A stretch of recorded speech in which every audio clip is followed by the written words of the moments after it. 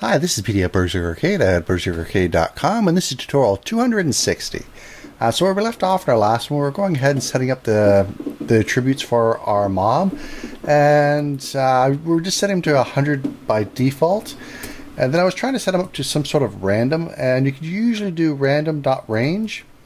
And I'm getting a problem here, and the problem is that there's a random method in both System and Unity Engine, and you have to pick one that you actually want to use. So I'm going to come down here, and I'm actually going to prefix it with Unity Engine dot, and then I'll pick the random from there, and then we can get to the range.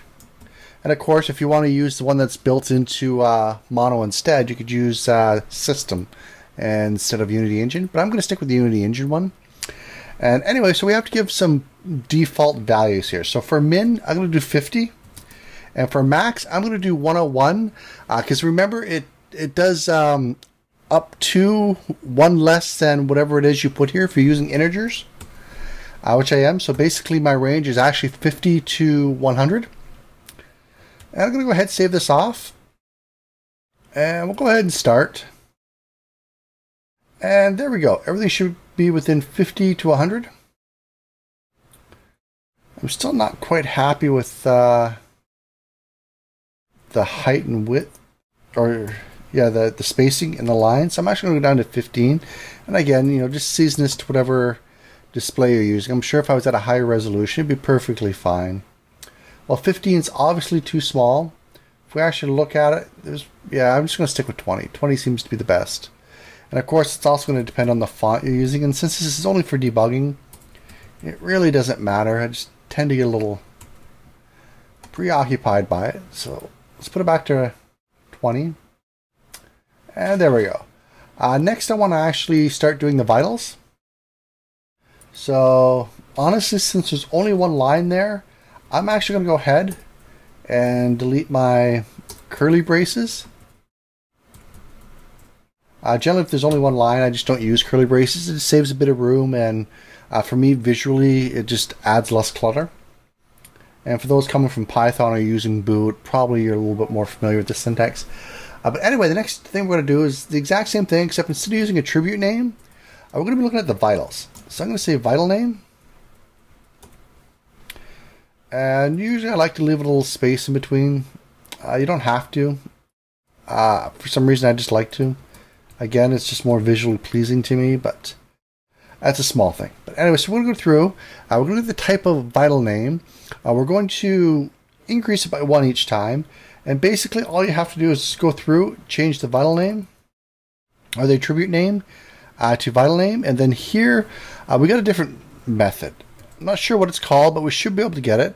Let's say get vital. Yep. And it should work the exact same as get primary attribute.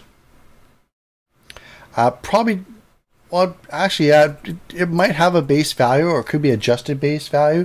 But I'm going to want to output this a little bit differently. And I'm going to want to output it in the format of, you know, the current value and the max value. So let's go ahead. There should be a current value here. There we go. I'm going to append onto that a slash in the middle. And yeah, let's leave some spaces in the slash there. Then I'm going to go ahead and append onto that the get vital. Here, let's just copy this. Well, it really doesn't matter. It's only a couple more keystrokes. And then we want the max value. And we didn't call it max value. So let's take a look here. It could be adjusted base value. There we go. And I think that's all I want for there. So if we go ahead and save this off, it's still not going to work, because if you actually look here, it's going to be overwriting the exact same space that our attributes occupy. So we actually have to move this down. And I'm actually going to go ahead and come down here and just say line height. We'll make it an integer. I'm just going to call it LH. And I'm going to make this equal to 20. And all I'm doing here is just replacing this value here. Just because since I am going to be adding more and more things that rely on it, it's just easier to modify. So we're going to want to go ahead and append onto this even more. So we still want to go 10 from the top. We want to move down that much. Plus we also want to move down the number of attributes we have. And we're going to multiply this by LH as well. That should get us to the spot we want to be in. I have an error here, so let me just check. Comma, comma, comma, comma, comma. And we need one more close, it looks like. There we go. We're getting some errors, that's fine. We got a star here. Okay, I'm going to see what's the star. And I did this part wrong. Let me just completely undo that. Alright, so we want to append onto it. We're going to come up here, get this whole thing. I forgot to grab the dot length, it looks like. And I'm going to post it in here. Multiply it by LH. Save it off. And they all go away. There we go. Cut and paste errors. There we go, but we'll notice that it's 0, 0, 0, 0, and 0, 0. That shouldn't be like that, right? And that's because if we look at this next line that we have commented out, and if we actually go ahead and just actually uncomment it, it should update our health. It should be calling the update method on our health. And if we start it up, it does as far as setting the base value. But I believe we actually created another method. I'm going to go ahead and comment that again. In our base class called stat update, which I think did all of them. Whoops. Did not mean to modify it. I wanted to search through it and just call stat up. Yeah, right here. And if you look here, it goes ahead and actually calls all the updates for our vitals and our skills. And while we don't actually have the skills being displayed just yet, we'll go ahead and add it. And when we do actually have the skills being displayed, this should automatically be updated. So I'm going to come back in, and we're going to call that method instead. So stat update, and we'll just get rid of the old one. I'm going to get rid of that extra space, put an extra one here. Everything looks okay right now, so let's see if there should not be any errors. We'll go ahead and clear those warnings, and we'll start it up. And there we go, we now have the bases done. So what about this current value? How are we going to set that up? Well, we actually don't have anything in our class to do that. And if we actually went ahead and looked at our character generator script, I'm not exactly sure where we have it in here, but when we're saving it off, we're actually saving, like when it's first created, the base value as the current value.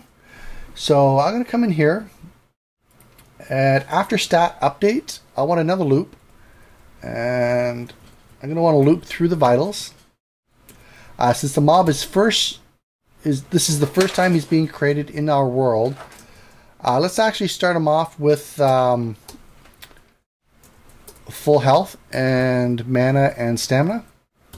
So I'm going to go ahead and say, well, we're going to want to go through. We're going to want to get the actual vital here. So we can actually just, grab this line here. Having a little bit of trouble selecting it. For some reason my mouse is getting sticky. We'll go ahead and paste this in here. So we're going to grab the current value and make it equal to, I'm actually just going to type this one out. Get vital CNT dot adjusted base value. So basically he starts off, if he has 100 health max, he starts off at 100 health current. And this should do it for this one.